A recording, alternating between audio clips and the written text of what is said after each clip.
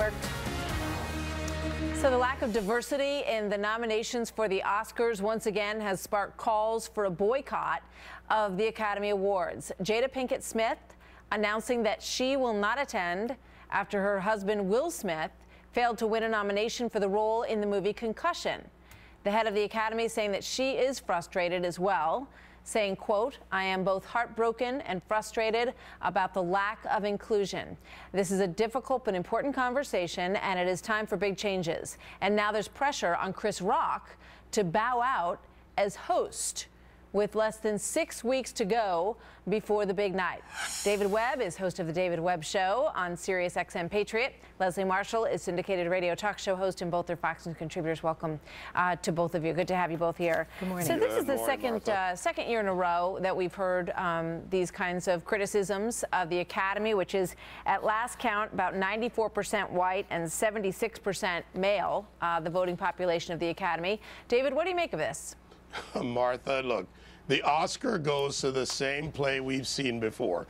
What we have essentially here are the Al Sharpton victimology crowd trying to get a blame across America on racists by using a group of Hollywood insiders who vote on each other over their gift baskets, and it's all about self-promotion. Come on. Chris Rock tweets out, what did he say? This is the white BET Awards. Has anybody watching this ever watched the BET Awards and most of their awardees? This is ridiculous. This is what they do, and they just keep trying to push a narrative into the president of the Academy, who apologized for the lack of inclusion.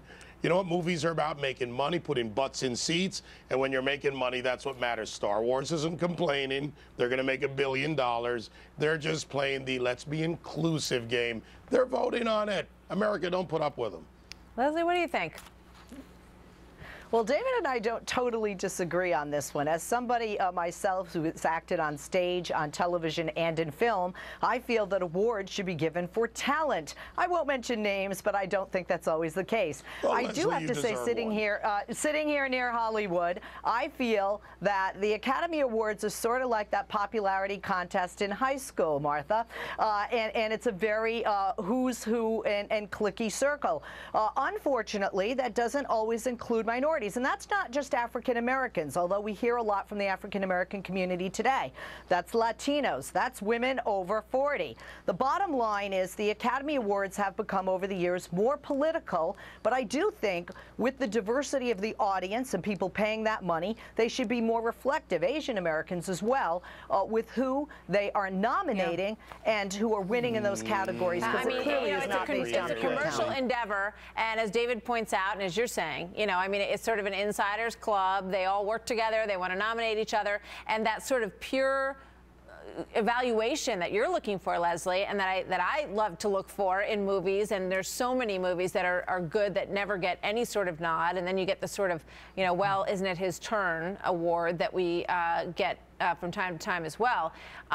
It just is not that kind of measure anymore, David. So, perhaps people shouldn't expect it to be, or maybe we should put pressure on them to do exactly that, to pick films that really do recognize talent and recognize merit, regardless of the color of the people in them.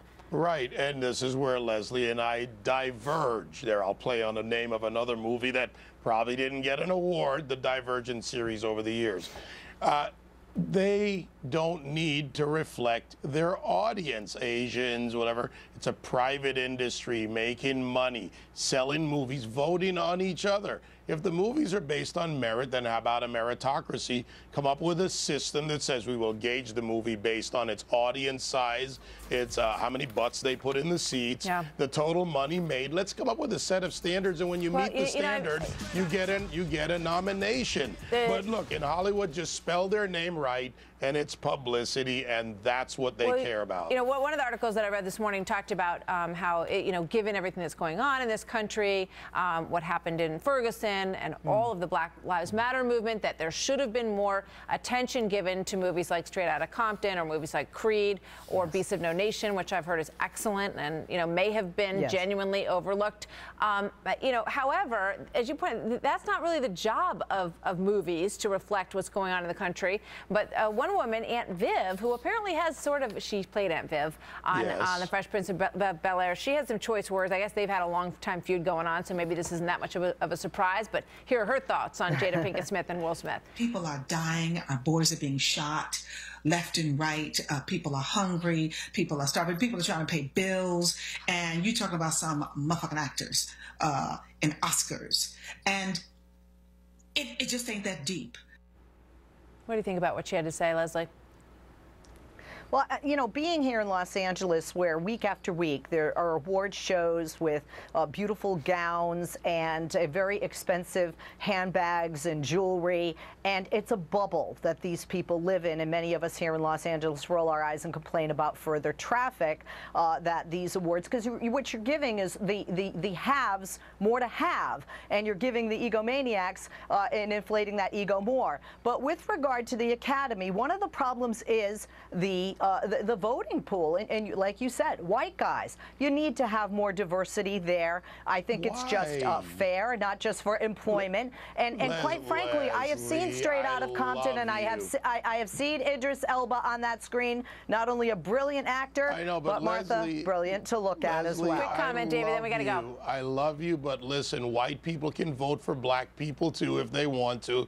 They're not white, and that means they're not going to vote for black people if they haven't earned it. Come up with a set of standards. The American people looking at this and going, Hollywood hypocrisy, it's publicity, just spell my name right.